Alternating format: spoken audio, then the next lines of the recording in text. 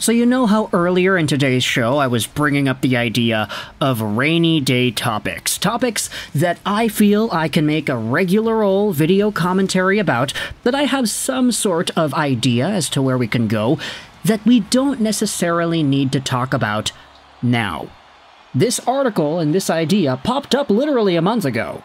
But because I am in Las Vegas, and because I have very little time, hopefully, to record videos whilst on the go, we gotta pre-record some stuff, we gotta get some conversations going, and I wanted to respond to an article published by Jeff Patterson on Canucks Army from, what, September 3rd? Something like that? Take a look at this piece as it pertains to Vancouver Canucks captain Quinn Hughes.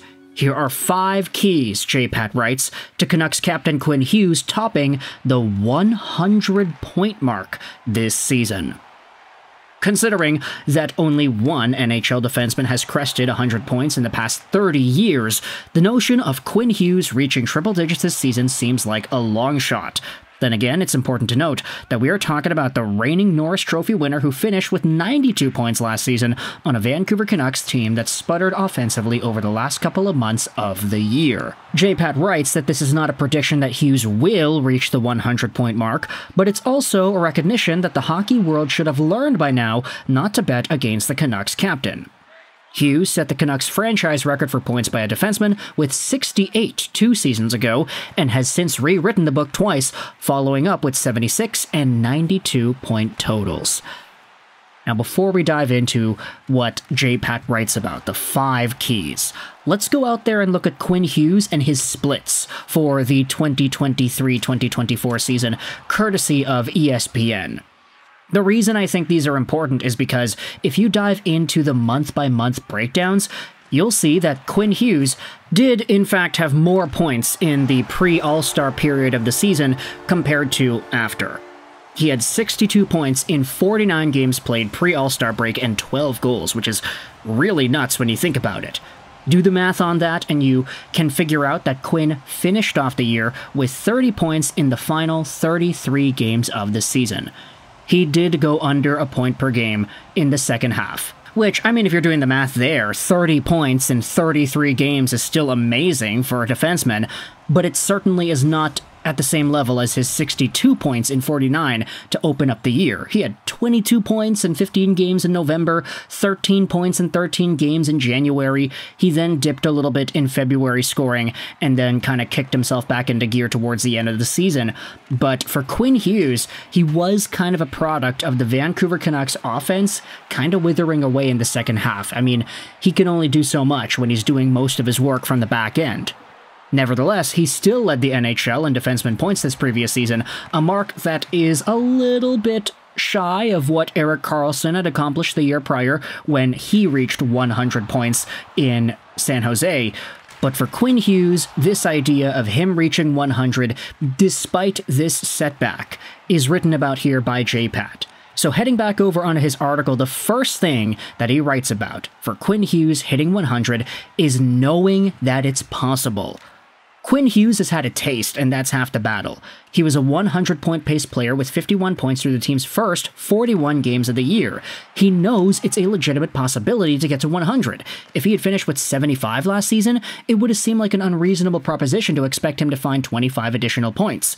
But he finished with 92. He wasn't far off 100, and if the Canucks had 3 additional games in their schedule, Hughes likely would have reached the 100-point mark. 8 points is an average week for the soon-to-be 25-year-old, so he has the context to work with, knowing what it will take to generate the added offense necessary to be a 100-point scorer. That's true. Definitely don't want to discredit that idea. It's really close, 92 to 100. I mean, asking Quinn Hughes for 8 more points on the year seems like an easier task than asking Elias Pettersson for 11 more points on the year, because he had 89. I get it, forward defenseman, it's a little bit different, but when Quinn Hughes is every second pass on the power play, you kind of expect him to rack up points in the ways that he does.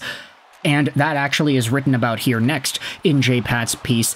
While it's true that Hughes had more power play points in the second half of the season than he did in the first half, overall the team encountered power play struggles after the All-Star break. From the start of February onwards, the Canucks power play operated at 18.8% and ranked 24th in the league in that stretch. Really? It was that bad?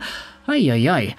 With personnel and coaching changes in the offseason, the Canucks will surely aim to find more consistency with the man advantage, and Hughes should play a massive role in that. While JT Miller is likely to continue to run the power play at the half wall, the puck is still going to find its way back to Hughes at the top of the umbrella. As such, he'll still get plenty of puck touches. If Hughes had picked up just one additional power play point per week after the All-Star break, he would have easily gained the 8 points needed to get to 100 for the season. That's a really good way to put it. Oy oy oy. Jeff Patterson is blowing my mind here. If he just had one extra power play point a week after the All-Star break, he would have had 100. And that kind of blows my mind when I think about it. That's crazy. The article then has a few extra things here. I don't want to dive into all of it. I do like to leave a little bit of extra in the article if you want to go out there and read it yourself. But the next point is interesting here too. Scoring off the rush. Rick Tocchet has made it abundantly clear that the Vancouver Canucks need to generate more offense this coming season, and that should play into Quinn Hughes' hands. Too often in the playoffs, it seemed the Canucks waited for the perfect play to present itself before taking their chances. This resulted in a lack of shots, limited opportunities, and ultimately struggles to produce scoring plays. An injection of speed through the lineup over the offseason should lead to increased rush chances for the Canucks, and nobody keys the transition more than Quinn Hughes. This doesn't mean the Canucks will be reckless in their pursuit of scoring opportunities, and Hughes has shown he doesn't need to cheat positionally to lead the attack. It's just a slight tweak to the overall organizational mindset that should help the Canucks improve their transition game and ultimately do a little more to test opposing netminders. Converting on a few additional rush opportunities should help boost the team's offensive totals, and as a result, Quinn Hughes should benefit from that. So, more goals on the rush, more Petey to Besser one-timers, more Daniel Sprong walking in there and sniping it, more Pettersson low-shot rebounds for Jake DeBrusk, more Pia Suter throwing it out for a JT Miller shot, more of this on-the-rush play. And you might see some more Quinn Hughes points, because most of the time, who gets the rush started? It's Quinn. He's behind his goal line, he throws a long pass up to the Canucks' blue line, and up and away it's gone. Maybe it's Dakota Joshua pulling off some nice magic, finding Connor Garland out in front once more. If the Canucks are able to utilize the extra forwards they had gotten, Danton Heinen, Kiefer Sherwood, Jake DeBrusk, all these guys that help them with offense, then who knows how many extra points the Canucks can get scoring on the rush. They don't always need to set up and hold the puck in the O-zone for 40 seconds, ragging it around before ending up shooting on goal. They can just try to rip it from wherever. Brock Boeser, I think, might be one of the biggest guys who is capable of doing this. He had a lot of goals this previous season. Tap-ins in front, rebounds, in-tight dangles. But remember rookie Boeser? That guy was scoring on the rush like half his goals, honestly. He would walk right in, just get by a guy, shoot, and he'd score. Brock Boeser in his rookie season, I feel, might have had the best wrist shot we had ever seen in a Vancouver Canucks uniform. And I'm including prime Marcus Naslund in that. It's just prime Marcus Naslund lasted for a lot longer than rookie Brock Boeser did, because ever since he got injured, I mean, he ended up changing. He still had a career year in goals this previous season, though, although the goals were a lot different than the goals he was scoring in his rookie season. You get what I mean. It's a lot of nuance here. Either way, there are a few extra things that J-Pat talks about here in the article. He talks about increased shot totals, as well as bounce-back performances from those around him. Now, I think the last point is the most interesting one. He's referring to, of course, Elias Pettersson. He's talking about Filip Hronek, both guys who had stellar first half of the years, but who dropped off in the second half.